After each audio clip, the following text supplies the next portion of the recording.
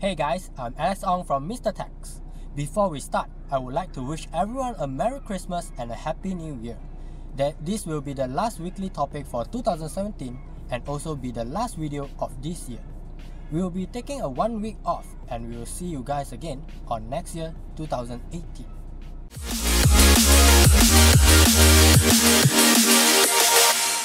The specifications for the upcoming Nokia 9 is leaked and it is from FCC. The Nokia 9 might be introduced at CES 2018. To start with, Nokia 9 will be sporting a 5.5-inch OLED display that is manufactured by LG Display. This will be an upgrade from Nokia 8, which uses an IPS LCD.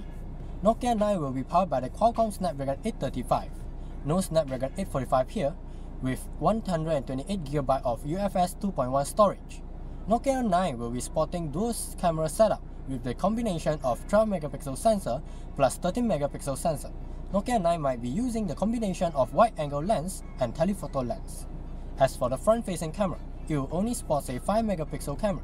It is a downgrade from Nokia 8 13MP front-facing camera. It also comes with a 3250mAh battery.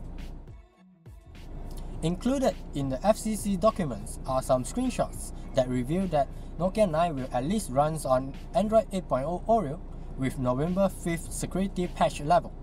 This might change when it launched officially. Screenshots included also show that the Nokia 9 will still using the 16:9 aspect ratio rather than the rumored 18:9 aspect ratio. Before I end this video, I would like to express my appreciation towards the support of you guys. You guys are really great, and with your support, we are able to create more great contents for you guys. Thank you, and we'll see you guys next year. That is all for this weekly topic. Thank you for watching. If you like this kind of video, remember to like it, share it with your friends, and subscribe to the Mr. Tech YouTube channel.